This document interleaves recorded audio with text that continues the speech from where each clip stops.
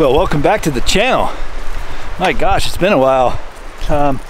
Last time I was with you was back in June up at High Rock Lookout, and now I'm actually in the Central Cascades in the Beverly Creek drainage. This is actually the called the Beverly Turnpike, and it's actually just to the west, southwest of Mount Stewart, but on the opposite side of the ridge from the enchantments, the more popular enchantments. We're about 4,300 feet here, and I came for sunset this evening. It is it's now 20 minutes after 5, and sunset this evening is at 7:53. So this is a relatively short, about 2 or 2.5 mile hike in to a basin. And so just looking for late summer sunset compositions using that indirect late afternoon sunlight. But this exposure, this basin, should be really good for sunset. So a little bit winded hiking up, but I do want to explain why I haven't been around for a couple months, since June, and it's now toward the end of August. It's really wasn't for lack of trying. I've actually been out a few times trying to vlog, but none of them really turned out, so I couldn't really make a story that I thought was compelling enough. And I don't know if it's the pandemic or the economic situation, or, which I'm fine by the way, or a mix of the above, but I seem to have temporarily lost my creativity.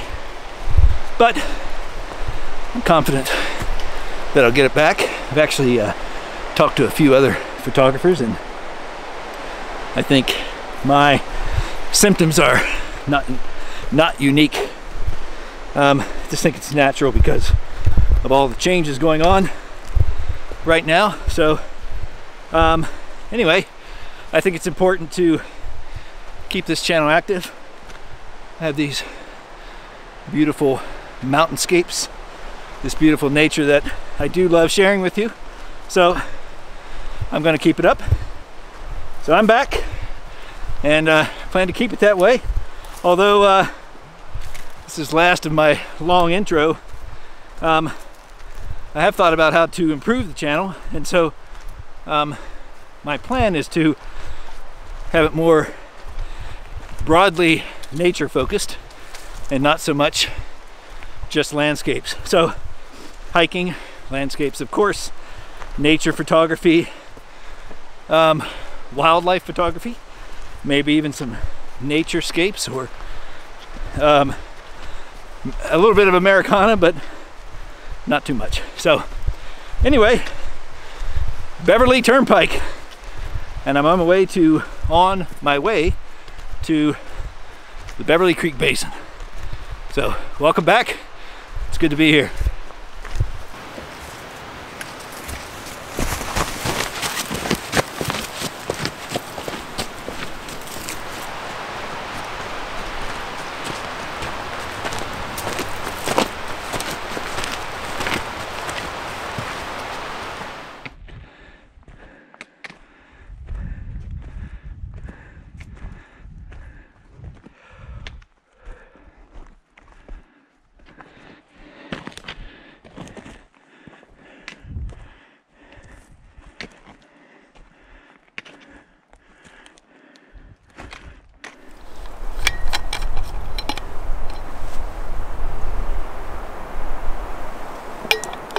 Well, I just stopped for a water break.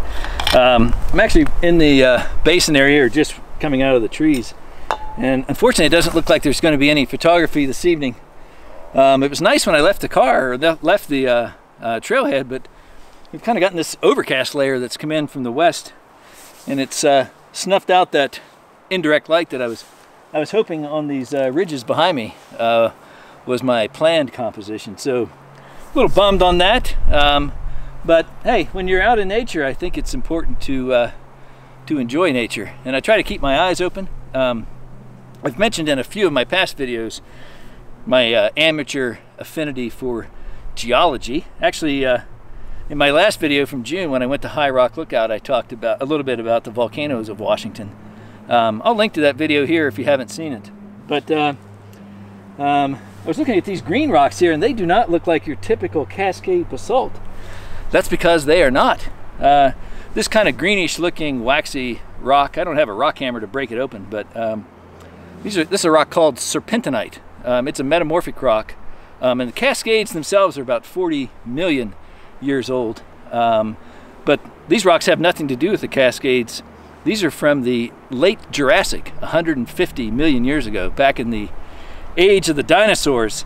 And the cool thing is that serpentinite is formed under high pressure. It's a metamorphic rock that forms in the bottom of an ocean.